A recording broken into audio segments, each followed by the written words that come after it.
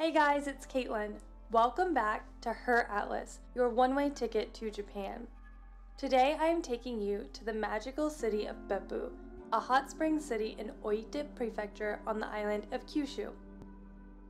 Beppu is one of Japan's hidden gems and the perfect place to visit for a relaxing weekend away.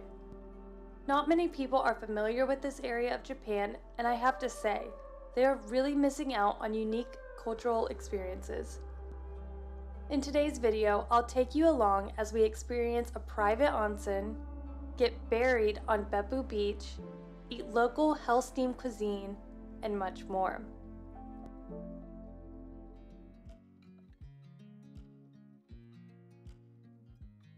We live in Iwakuni, Japan, so we decided the best way to get to Beppu was driving using the toll roads.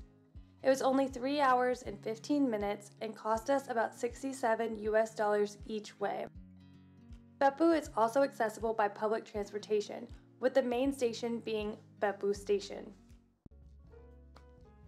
We reserved an Airbnb for the weekend, but like most places, couldn't check in until 4 p.m. To maximize our daytime here, we drove to Beppu really early and booked an appointment at ANA Intercontinental Beppu for lunch, followed by a private onsen. That way we could buy time until we could check into our Airbnb. This is a 5-star luxury resort, brand new to Beppu, but you do not have to stay here to book services or enjoy their facilities. Our reservations for lunch were at 1 p.m. and our onsen for 2 p.m., but we got to the hotel really early, like 45 minutes early. I expressed an interest in the beautiful property and they offered us a tour even though we weren't staying here. It was very cool of them to do, and I was really excited and curious to see what the rooms here looked like. They work with local artists and use local resources like bamboo and volcanic rock to bring the outside inside. You can truly feel the culture of Beppu in the walls.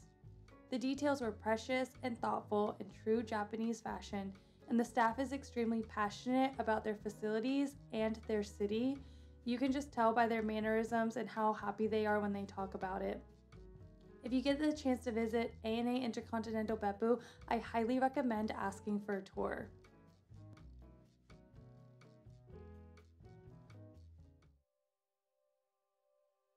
We are about to have our very first onsen hot spring experience in Japan, so I'm really excited and I cannot wait to show you guys what this looks like.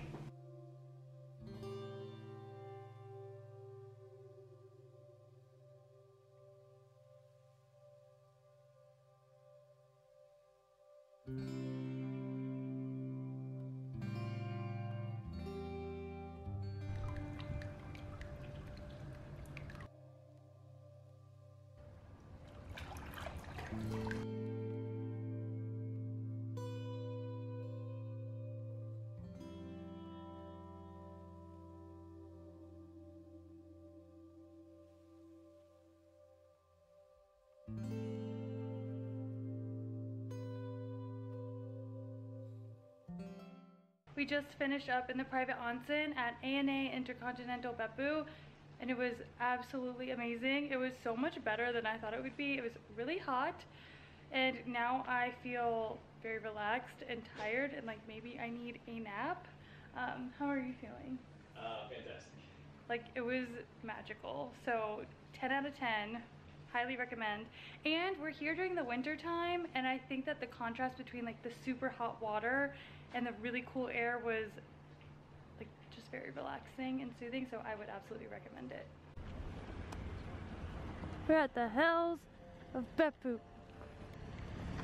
Welcome to the Hells of Beppu, or in Japanese, you may see signs around the neighborhoods saying Jigoku Beppu. Jigoku means hell in Japanese. The Beppu Hells are presented to visitors in a touristy fashion, with cute devil characters to go with them. There are 7 Hells of Beppu in a consolidated area for our viewing pleasure. These are not meant to be bathed in, but rather experienced. Think of it more like a walking tour through a neighborhood as you casually pop in to view these natural phenomenons. Some of the hells have interactive installations like this. These are fun just to try to see how hot the natural steam is on its own. Go get your face in it.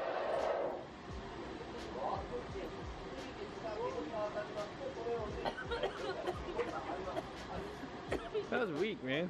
I couldn't do it.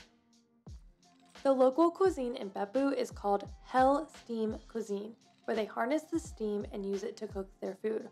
I'll actually take you to a full-on restaurant later, so hang tight. But I wanted to show you what one of the eating areas looked like and our first experience with food from the Hells. We ordered these hard-boiled eggs, not knowing the color was brown inside, and honestly, I don't know how to explain it either, but to be expected, they tasted just like sulfur. I also wanted to show you that we were eating right across from foot baths. I don't know if this is normal here, we just kind of rolled with it, but I thought it was interesting to share.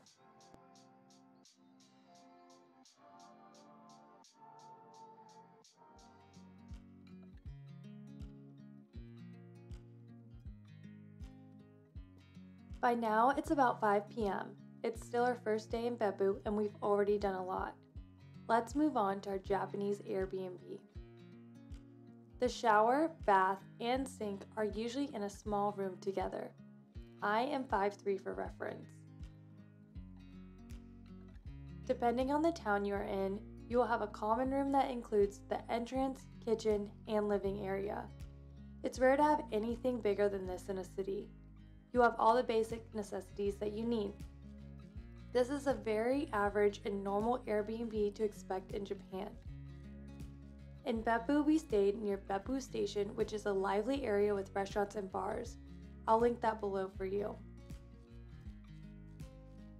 A typical bedroom that sleeps 4 looks like this. Just keep in mind, Japanese beds are not large. These are in between a twin and a queen. My husband and I usually push the beds together but sleep on each one alone. This Airbnb actually had a really nice balcony with a washer outside. It also had a really beautiful view of the mountains. And if you see this remote, it is to control the air conditioner or heater, so look for a key left by your host.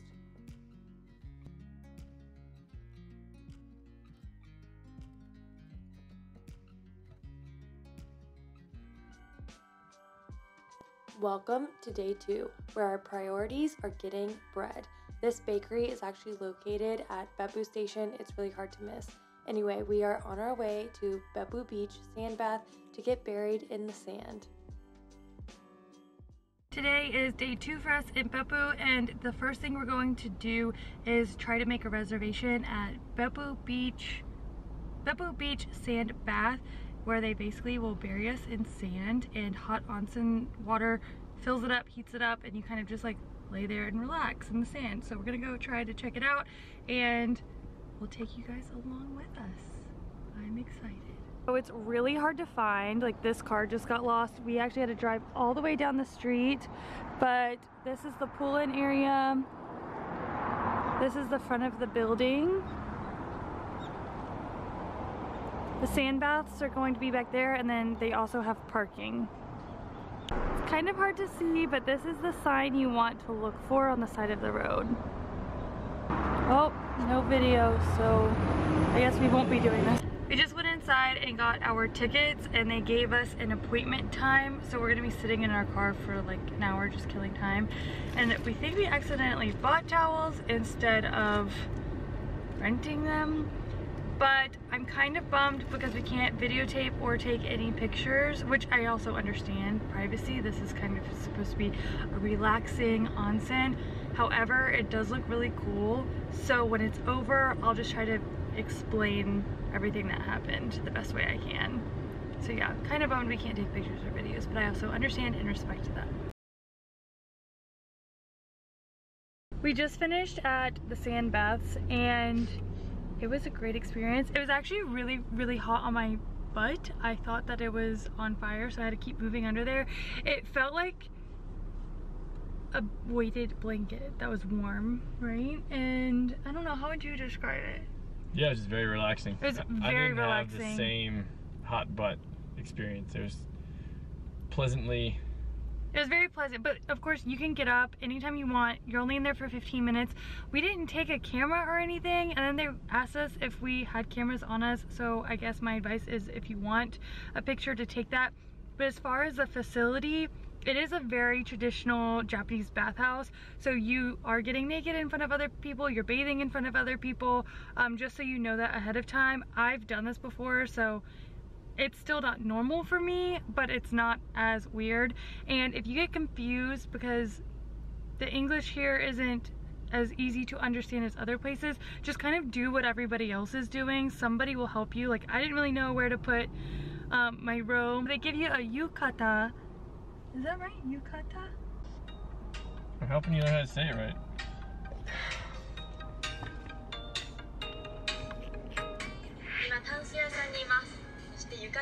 Yukata. They give you a yukata, which acts, it's like a robe, bathrobe, and it acts as a barrier between your body and the sand. So you don't wear anything under that.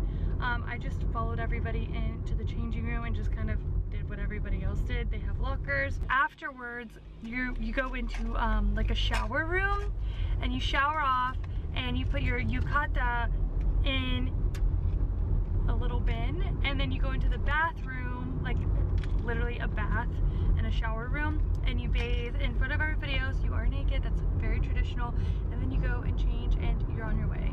So I would say it was a fantastic experience.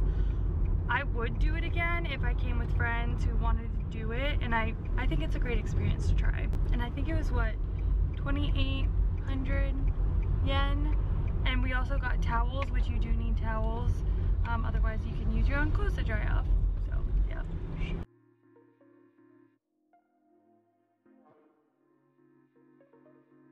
Now to my favorite topic, which is food, specifically Jigoku Mushi, which is translated to English as hell steamed cuisine, the local delicacy. If you watched James May on Amazon Prime, then you will definitely recognize this exact restaurant. I have it linked below in my guide to Beppu in case you're planning to visit. You order your food via vending machine. It is totally a self-service restaurant. You get to cook it yourself. They give you your food uncooked and help you layer it in order of how long it needs to cook. The steam is harnessed from the natural springs and is said to bring out the best flavors of the food. You can find restaurants like this all over Beppu, but we had a great experience here. Once the timer goes off, you collect your food and enjoy. Personally, it wasn't our favorite meal, but, you know, when in Rome.